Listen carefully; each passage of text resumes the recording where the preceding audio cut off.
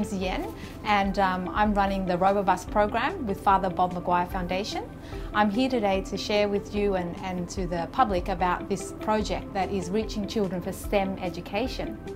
STEM education actually stands for the science, technology, engineering, sometimes the arts and maths subjects. And we're looking to break digital poverty amongst young people by introducing them to these topics in a very hands-on way on a beautiful creative bus that we've decorated, and we have kitted out with all the amazing technology and robotics for children.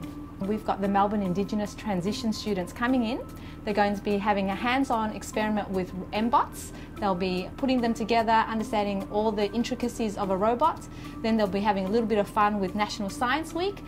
We're told that now 75% of the jobs that these children of today, when they're out in the workforce, are going to require STEM skills.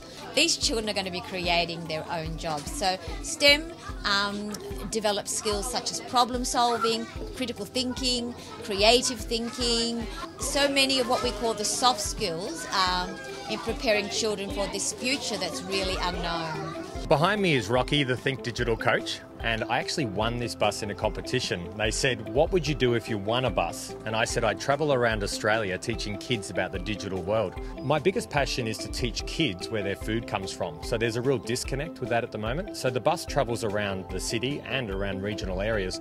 Over the last 3 years, we've had every age you could imagine. In fact, we've had preppies right through to retirement homes. It was so good to team up today with Father Bob and the RoboBus. The Think Digital coach was all doing VR and AR, and then we had the RoboBus teaching kids about volcanoes and doing sort of makerspace stuff.